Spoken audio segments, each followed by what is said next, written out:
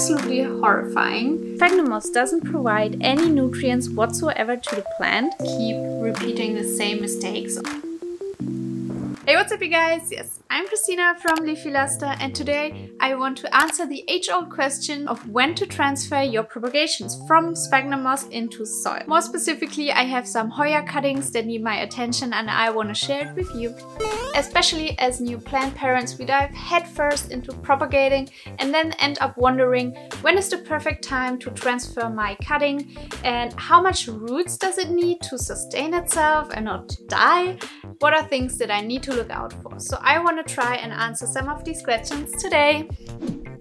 Moss propagation is pretty much carefree and has proven to be quite effective. Theoretically, you can keep your plants in moss forever, but there's one little thing: the sphagnum moss doesn't provide any nutrients whatsoever to the plant. In order to keep plants in sphagnum forever, you would need to fertilize quite frequently, and guys, I'm not on top of that. So for me, something like soil mixed with warm castings or some Osmocote slow release fertilizer, it seems to be the better way to go. But if you want to keep them in sphagnum, you could. I just used this salad bowl takeout containers and put some sphagnum moss in there and then the cuttings. So let's check out the babies. I know for Hoyas you could use various different substrate to pot them in. Some people use leca or other hydroponic systems, but today I'm going to use just some regular schmegular soil because I'm basic. Starting with the Hoya Krohniana Super Silver. I have 2 cuttings in here. These cuttings were in here for 7 months now. I have no idea how I was able to procrastinate on them so hard, but you know, time flies, right? I fertilized a few times to give them a little bit of nutrients to grow. Looking at the cuttings, they look really good. They already have a ton of new leaves and new growth. And look at those sexy aerial roots. Humidity, baby. In a mixed propagation setup like this, I usually opt for a transfer sooner rather than later. But since I waited so long, I will now have to live with the consequences. I guess the roots will be all tangled up and it will be a nightmare to get them out of here, but whose fault is that, right? Right, now then, let's just see if we can pull them out, and I think I knew this was going to happen. So I have one solid patch of Hoya moss cutting. I imagined way worse. So the roots actually don't look as bad. And I will try to remove the moss as best as I can, because I have found that if I leave too much moss on the roots before potting them, it's an issue with root rot later on. I think it's unavoidable that this is a mess. By not using moss, but maybe something like perlite or leca, you can definitely avoid this kind of work.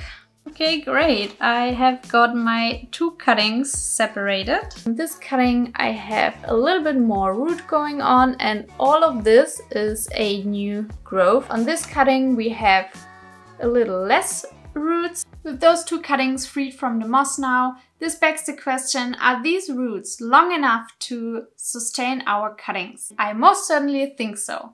I would even go as far as to believe that if you have any new root growth whatsoever, the length of the root doesn't matter at all. In my opinion, it all comes down to the conditions you keep your potted up cutting afterwards. For example, if you have a little water propagation, you see some baby roots and you decide to pot it up immediately, then it's all about the conditions you keep it in afterwards. So keep it in a prop box, a Ziploc bag, a little greenhouse, whatever you can offer. And in this case, you will have high humidity, warmth and bright light.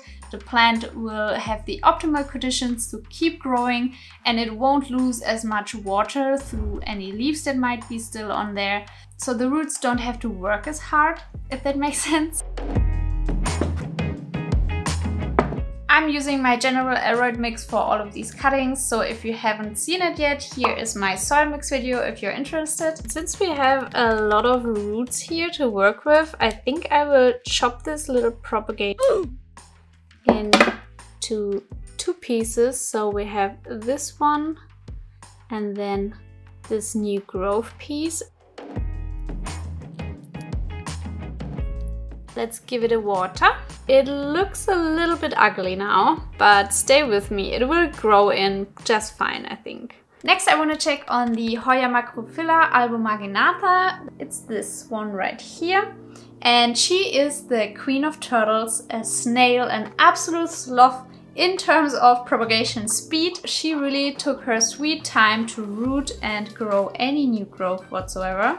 We have 2 new growth points on this little cutting right here.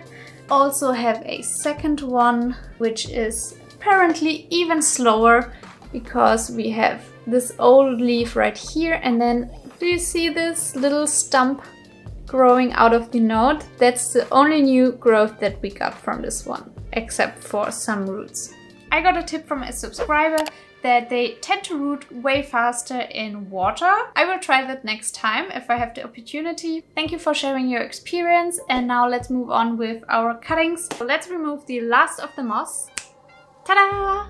I think I can't do a better job at this because I would stress the roots too much if I would remove it to the very last piece of moss. I don't want to lose any more roots than I already did. Let's see if we can fit it into this small little pot. It will be a little bit tricky to pot this beast up. It's a close call, but I think it will fit.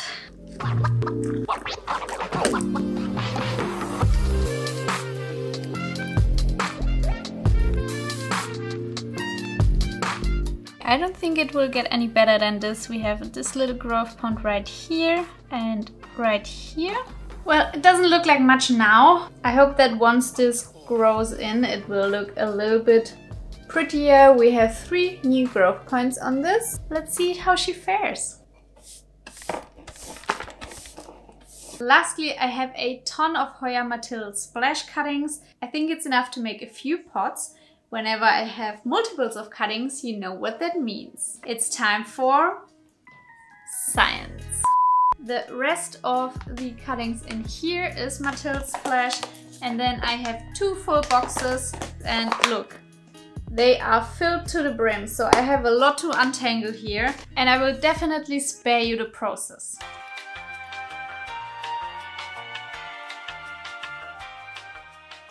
They ask you how you are, you just have to say that you're fine when you're not really fine, but you just can't get into it because they would never. No joke. I don't know why I always keep repeating the same mistakes of propagating in sphagnum moss. The untangling part on this whole mess was a nightmare. Some of them have still or again gotten some root rot. I noticed the typical thing happening that the roots just like rip off and you just get this little strand left behind. So these are all dead roots, and basically for those cuttings I need to start all over again. The leaves are still firm and the stem is still firm, so I think it's not too bad, but a few months are gone because I obviously kept it too moist, I think. Removing the moss from the roots is a lot of stress on the plant. This might stunt the growth after potting it up, so I want to try something, and I already did this on some string of hearts previously, but I want to take this whole piece of moss and cuttings and leave it as is and just plop it on top of some soil and hope that the roots will grow through the moss down into the soil and then root this way. For the rest of the plants I will just pot them up as usual.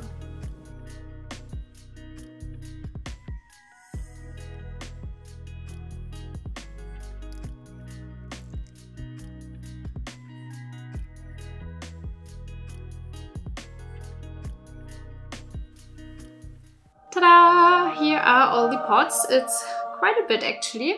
But the roots on some of the cuttings were absolutely horrifying. Non-existent basically. So I'm really kind of scared to see what happens. I will put them in my prop box and give them the best possible conditions so they can re-root and regrow, hopefully. And hopefully they don't rot away, at least not all of them. If some do, that's fine, but you know. I watered all of my pots and now I'm just going to place them in my propagation box so they can get the best conditions.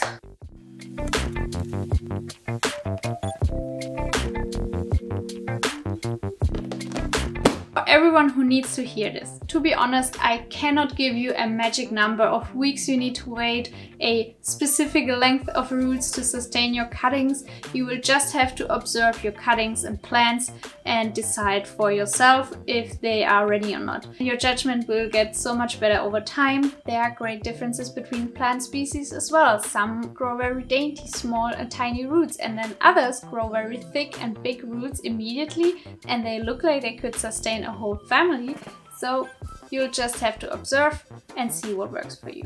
On this note, I would love to hear from you how you root your cuttings and how long you root them, when do you decide to pot them up, and how do you decide it. I would love to chat with you. For now, I will leave you with this video right here to watch next. I'll see you next time. Until then, enjoy your plants and goodbye!